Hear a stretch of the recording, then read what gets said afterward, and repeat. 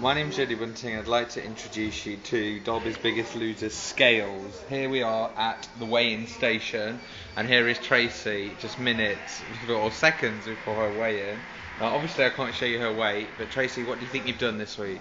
I would have liked to have lost £1, but if I've stayed the same I wouldn't be too upset, so we'll see. Okay, right, so we know your weight, so if you want to step on the notorious scales.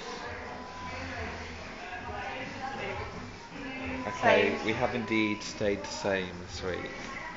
So what have you been doing that you haven't done previously? Or is it just because you've been a little bit ill under the Yeah, I weather? was a bit ill at the weekend, so I sort of had a bit more rest and relaxation than normal. I didn't go and do any swimming or go to the gym. Not been walking either because I've been at work, but this week more planned, so onwards and upwards. Excellent. Right, say goodbye to our scales, and we look forward to seeing you again next week and for the end of the competition with some good news.